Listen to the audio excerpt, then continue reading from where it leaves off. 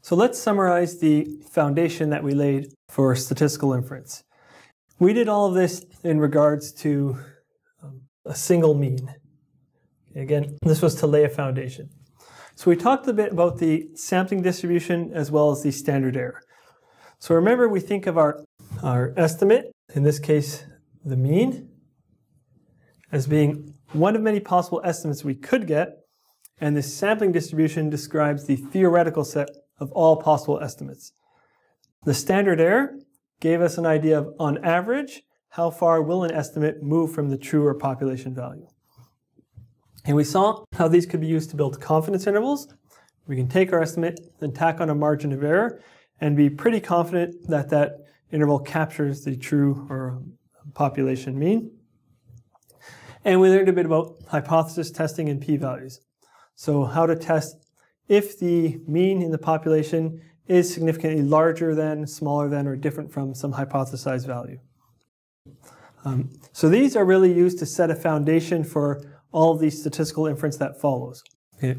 All these concepts hold regardless of what type of estimate we're talking about. Some of the mathematical details change slightly, but the underlying concepts are always the same. So in general, we have this idea of a confidence interval, and it's usually going to take some form of estimate plus or minus some margin of error.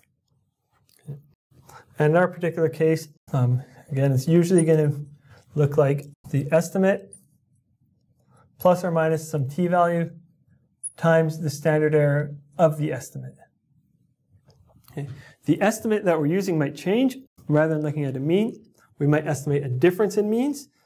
And there we can go the difference in means in our sample plus or minus t times the standard error for the difference in means.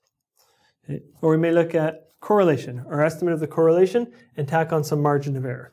Okay. As estimates change, some things might need to change slightly. Rather than using the estimate, we might work on the log scale or things like these, but the underlying concepts are always the same. We also laid the foundation for hypothesis testing. Right? And again, these involve calculating some test statistic, okay, which in some way or the other compares the estimate that you got in your sample to the hypothesized value. Okay? How far is what you got in your data from what you would expect to have gotten if some null hypothesis is true? And divided by the standard error of the estimate, which again tells us on average how far will the estimate move from the true value. So, and then this helped us get at the concept of calculating a p-value, which to summarize it simply, it helped get us the probability of getting our estimate, or one more extreme. Right? And by more extreme, I mean one as far from the null or further if the null hypothesis is true. Okay, and again, as you go through and learn different hypothesis tests and different approaches, the mechanics and some of the parts change, but the underlying concept is always the same. Okay, p-value, regardless of how we're trying to get it, is always trying to tell us what's the probability of getting the estimate we got in our data, or one even further from the null, if the null is true. Okay. So we talked a little bit about parametric tests, okay, or large sample tests. These are like the one sample t-test or the confidence interval that we built. We talked a little bit about other approaches like bootstrap approaches or resampling or non-parametric type approaches. But whether we're looking at one variable, two variables, or more than two variables, the underlying concepts of a confidence interval and hypothesis test are always the same. Okay, again, whether we're looking at a parametric or non-parametric approach, a bootstrapping type approach, the underlying concepts are always the same.